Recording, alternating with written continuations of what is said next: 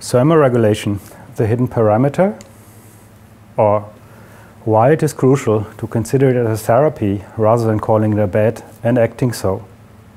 Keeping people warm has been a topic for our ancestors. They used radiant heat from fires, they used conductive heat from heated stones.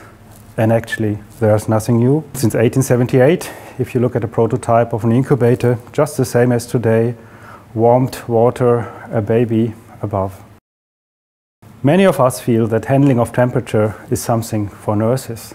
Doctors rather save lives.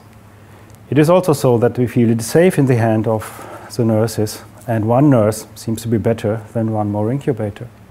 We also feel that speaking about thermoregulation, maybe it's making a simple matter a complicated one.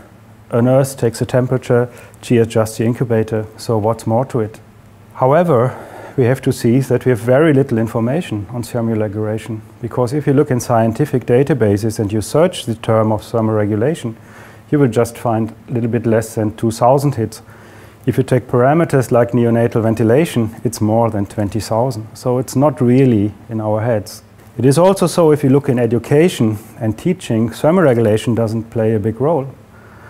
If you look at an example from a German classical textbook on neonatology with 680 pages, it is just 5 which deal with thermoregulation. And it's got no own chapter. It's just integrated in transition. What do we have to change? One thing, of course, that probably we have to identify experts on thermoregulation, also on the scientific side.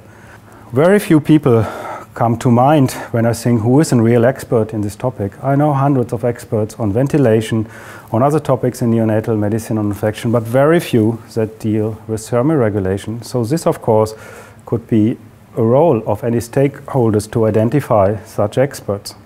The message, I feel, it's rather simple.